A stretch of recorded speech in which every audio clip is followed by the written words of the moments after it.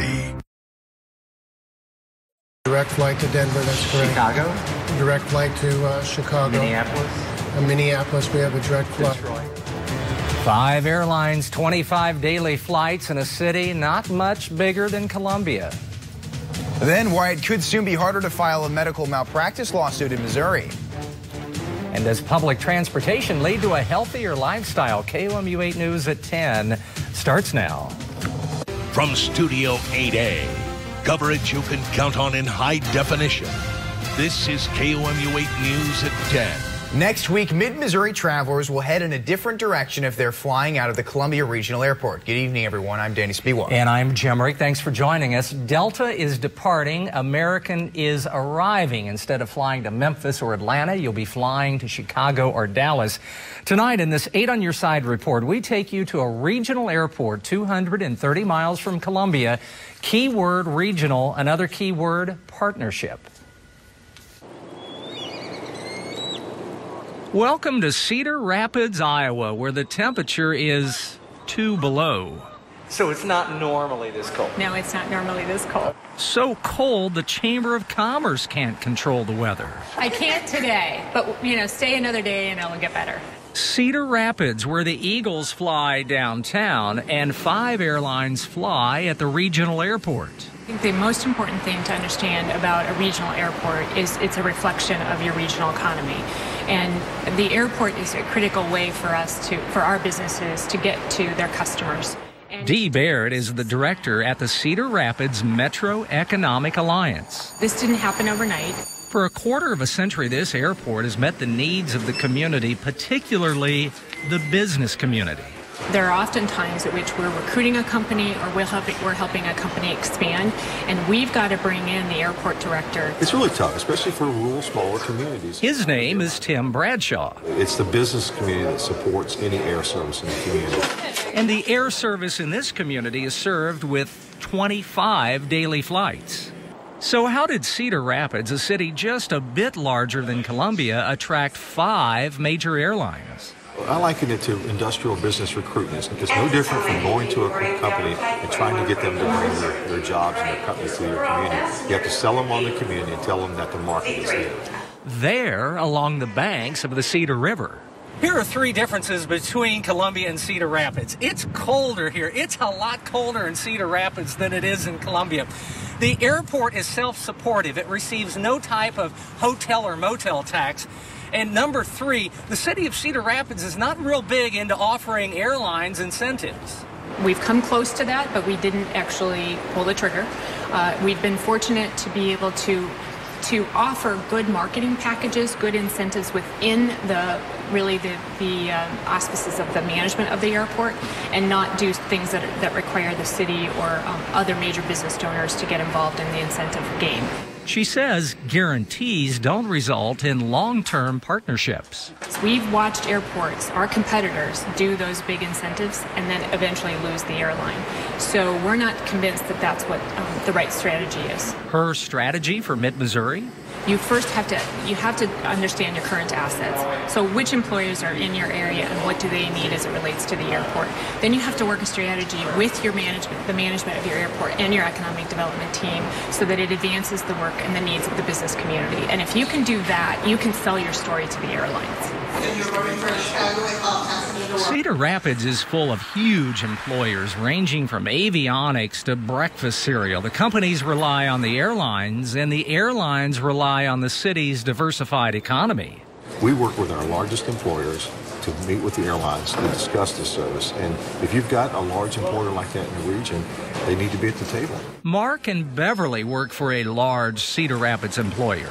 There's been a lot of initiatives that have been done, in some of the local communities to start new factories like the wind energy plant. And when hearing about Columbia's small airport, that would be really inconvenient, and especially it would be inconvenient for, attracting any new businesses of any size. This airport is attracting a lot of business with flights to Chicago, Detroit, Minneapolis, Atlanta, Dallas, Denver, and beyond. You have to have a community where people want to live, not just the people that have been living there for the last 25, 30 years, but people that haven't lived in your community have to be attractive so people want to move to your town. So, you know, my suggestion is you have to reinvest in yourself, and I hope you do. Everyone we interviewed in this story was surprised. Columbia, a growing community with a major university, was having problems attracting airline service. They all agreed with the proper partnership.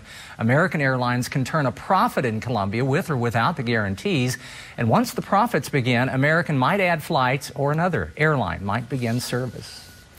From a downtown parking proposal to money for the Avenue of Columns project, tonight the City Council of Columbia has a full agenda. Earlier today, members discussed expanding public transportation. KOMU 8's Gina Cook is live at City Hall with more. Gina. The council meeting just ended inside these chambers, but earlier members discussed a new study that looked at the possible effects of expanding Columbia's public transportation. The study says that an expansion would improve the public's access to health care, school, work, and even food. Some council members say those are good benefits, but the city may not have room in its budget to expand the bus system. But some Columbia residents think greater transportation options are needed. If we add on more things, it will go broke faster. And when it goes broke, then the buses stop. If you have greater availability, then there could be greater use of the public transportation. And public transportation is always a good thing. Councilman Kespel did mention one possibility for expansion is to utilize public buses as school buses to save money. He says the city council looked into a similar situation in Phoenix, Arizona that has successfully done that, but no decisions on expansion will be made yet. Reporting live in Columbia, Gina Cook, KOMU 8 News. Gina, thank you very much. We are also watching these items from City Council tonight. The council is currently discussing giving nearly $219,000 from tax credit revenue for improvements of Avenue of the Columns streetscape project along 8th Street. Along with the reconstruction funding, the council is also talking about the proposal from the city's parking task force, which would increase the number of electronic meters in downtown Columbia. Right now, the majority of the 1,800 parking meters in downtown Columbia only accept coins. Good day again today in mid-Missouri. We topped out with a temperature at 53 degrees. That was at about 1 o'clock this afternoon. Ever since then, a cold front has been moving through and temperatures have been dropping. Variably cloudy tonight. We have some areas of open sky and some high clouds drifting into mid-Missouri. Check the latest numbers. We're at 31 at Jefferson City. At the lake, it's 30, 27 in Columbia, 23 in Macon. Now,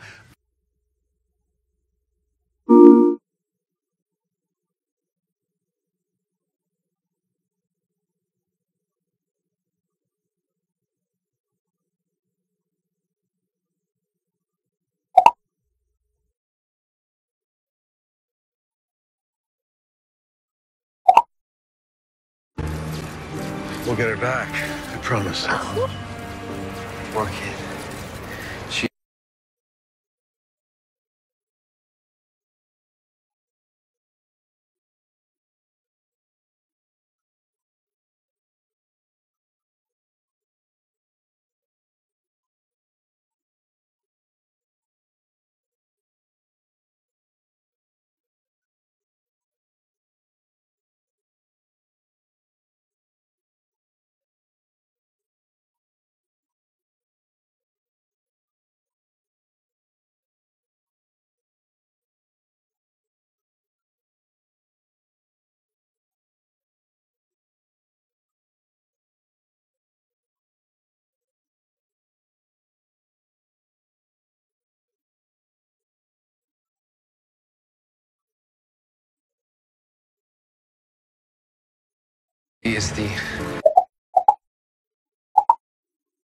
Underneath it all, she was